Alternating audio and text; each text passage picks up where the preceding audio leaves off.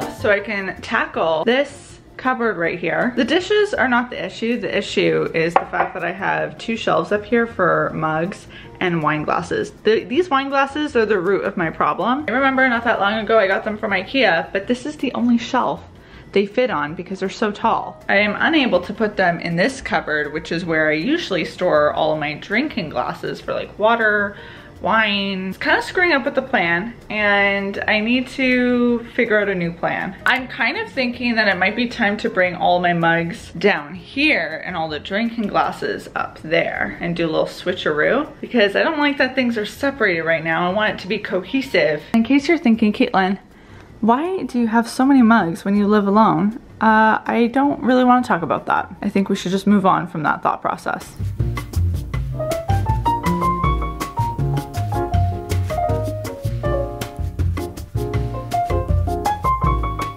I just finished putting though all the glasses in these shelves, and I think this is so much better because I've got all my drinking glasses, my wine glasses. Now I have the top shelf to kind of clean and sort my mug situation out.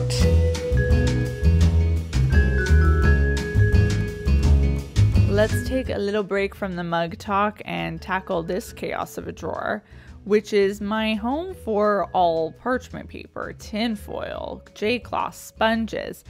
Basically anything that I don't really know where else to put goes in this drawer right here. And as you can see, I have not given it much care over the last little bit. So it just needed a full revamp. One of the things I really love that I was able to do in this drawer, because it's so deep, is bring in an acrylic organizer from my fridge and use it to house all my sponges together, so I know exactly where to find them when I'm looking for a replacement sponge in the future.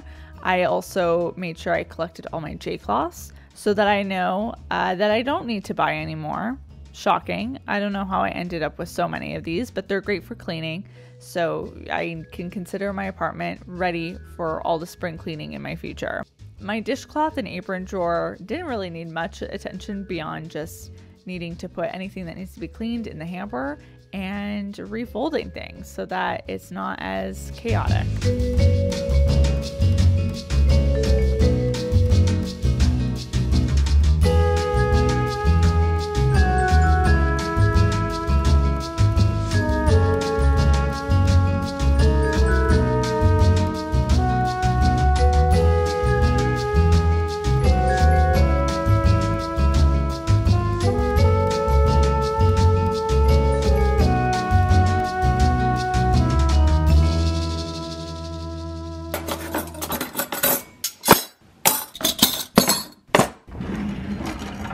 Okay, so the mug shelf is complete. As you can see, it is full. So take note of that, future me, when I'm considering acquiring another mug. And then on the shelf below, I just have some of my tea mugs. And this is really just like random stuff from my kitchen. Empty mason jars, a pitcher mason jar, there's baby mason jars back there, just like empty containers, really. Ice trays. And then below that, I have my vegetable oil on some tin foil because I had a huge spill that I just had to scrub out, and I don't want to do that again. So temporary solution. And then my basket with my immersion blender and my pancake art bottle thing. So it is good. I think this is gonna work out nicely because mugs are very easy to have in this location, and this just makes sense now for what's happening up here. I feel like this shelf, this middle one, is my favorite. Doing this kind of stuff though, although very satisfying, is exhausting. So I don't wanna overdo it. Today, I'm gonna probably put a stop to it and give tomorrow another go. Also, I need to figure out dinner, so that's priority numero uno.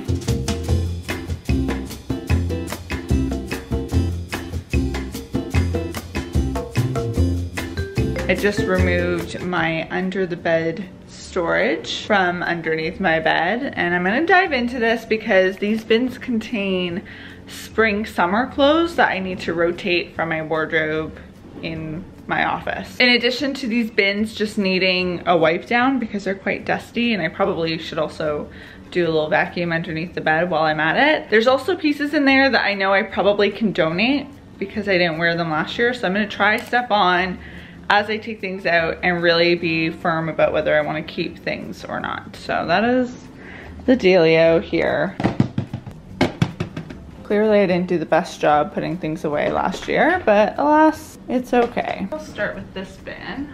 I know this jumpsuit I wore a lot last year, so that's definitely gonna be a key. I'm trying to think what the best strategy to do this is. Do I take everything out and assess? Half this bin is bed sheets. They're flannel bed sheets. I didn't use them at all this winter, so I really need to make an intention next year to bring them out during the cold weather, because they are too warm to be using right now. Oh, I forgot about all these pieces.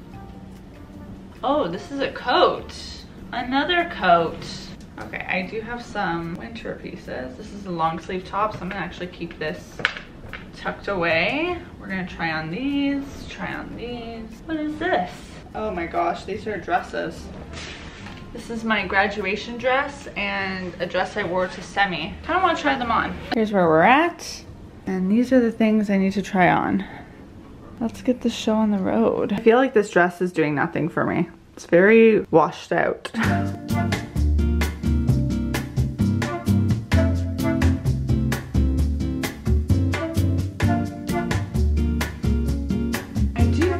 Like I could style this really nice for the fall, but not a spring piece.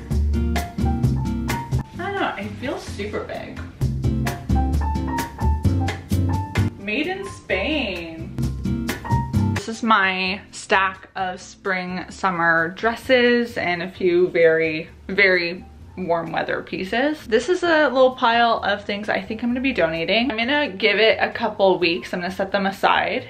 Probably more than a couple weeks, because I want to wait until the weather gets really warm here in the city and just make sure that they're not pieces that I want to find a way to make work. They're pieces that when I was trying things on didn't make me feel super confident, so I think they'll probably be donates, but we'll see. You never know. Sometimes when you mix and match with other pieces in your wardrobe, it can work, but I'm gonna give that a little bit of time, but it's gonna be set aside. And these are I'm gonna get ready to put in the wardrobe because I can't believe we're heading into warm season territory. You never know with Canada. Sometimes Mother Nature likes to play games with you, but I think I'm safe to put sweaters away. So I'm going to go figure out what stuff I'm absolutely not going to need right now. Spring and fall are is really awkward because you can kind of use your winter wardrobe and your summer wardrobe at the same time, depending on the day, depending on the week.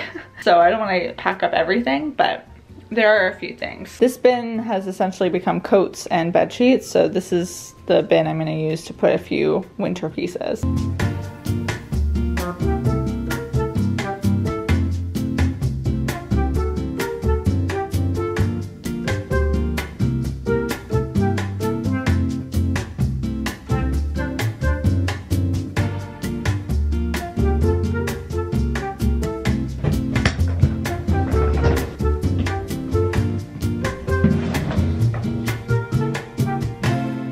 With snow now being absent in the city, I want to take a look at my boots and give them a cleaning and a conditioning. The boots I use are heavy duty winter boots. I need to get new ones next year because I think I've had the current ones for the past 3-4 years, which is good, but they look it. I also want to clean the sides of my white shoes so that they're ready to go. I have a garbage bag on my counter, by the way. I don't have Toronto shoes, just chilling. You know what though? I do think I'm gonna put on gloves.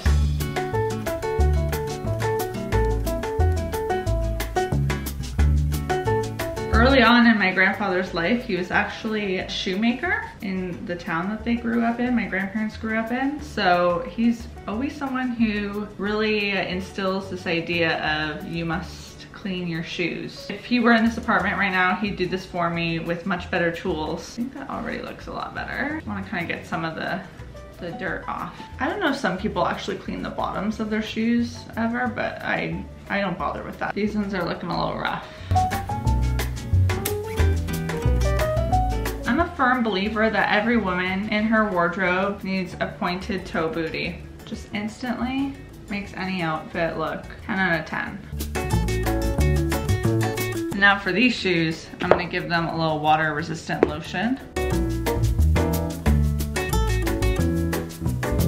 Ooh, that looks so nice. Look at that. And there you have it. My shoes are all nice and polished and ready to go, ready to be swapped out for the summer shoes. You know, if you're doing any front entry closet organization in the next little bit, I really do recommend dedicating some time to taking care of the shoes that you have and cleaning them and polishing them, giving them the water resistant spray, whatever they need, because I feel like shoes are one of those easy things to not take care of properly. And if you do take care of shoes, you can get a lot of life out of them. I feel like I've had this pair for quite a few years now, and they were from Aldo. I don't think they were too expensive. I'm very happy that I got that done.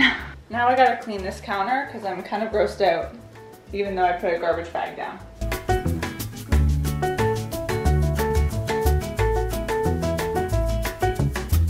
When organization comes up, I know my instinct is to always think about physical spaces in my apartment, for example, my desk, my office, my kitchen, my under the bed storage, but I do think there's something to be said about taking time to organize something that we spend a little bit too much time on, I would assume, at least it is the case for me, which is our phones. The most important thing that I find when it comes to phones isn't even necessarily making folders or having aesthetically pleasing layouts and that sort of thing. I think the decluttering aspect to your phone is a huge priority, or should be a huge priority. So what do I mean by decluttering? I mean decluttering by deleting apps that you don't use. I mean deleting photos and videos that you don't need anymore. You know, we all have those screenshots of random stuff, duplicates of photos that we don't need filling up our memory space. But my favorite form of decluttering is just going through my follower list and unfollowing people that I just don't feel like serve me anymore. I'm not getting much from their content. Doing a real audit of my feed to make sure that it's a feed that makes me feel good when I'm on it, when I'm on the app, when I'm scrolling away, because we spend so much time scrolling. And yes, part of, I think, managing your relationship with social media is knowing when to have distance from it. But at the end of the day, my job is social media. So I'm on here a lot, whether I want to be or not. And if I'm going to be on here, there is ways to make it a more positive experience by making sure the things that I'm being shown are making me feel good. And if they're not, then we unfollow, we hide posts, we block, we do what we need to do. We follow more of the creators that represent things that we do want to see more of on our feed. So I just did a little scroll through my Instagram follow list and got rid of some. I'm gonna go through my TikTok list next, and I think those are the two main ones that are usually what I need to focus on. I've gotten a really good head start on organizing my apartment this year, which is exciting, because sometimes I feel like I start late and then you get overwhelmed by things. So the next big project I think I have is my closet. I'm not sure if I'm going to bring you along with that in a formal video, or maybe just show you some tidbits in a vlog, because I have shown me doing my closet before and I don't think I have any big plans for change-ups. Closets are just one of those things I think annually need a nice dosage of care, love, and attention. And if you've reached this point of the video, then I really want you to take me up on the last organization piece I was talking about. Go through your following list through YouTube, through Instagram, through TikTok at some point this week, and just look through, see what the vibes are. Are the people that you're following, the accounts that you're following, good vibes, or wah, wah, wah? And if there's any wahs in there, maybe consider doing some switch ups. I'm gonna go make dinner now. I gotta treat myself for the effort that I put in these past couple days. Toodles, bye. Happy organizing.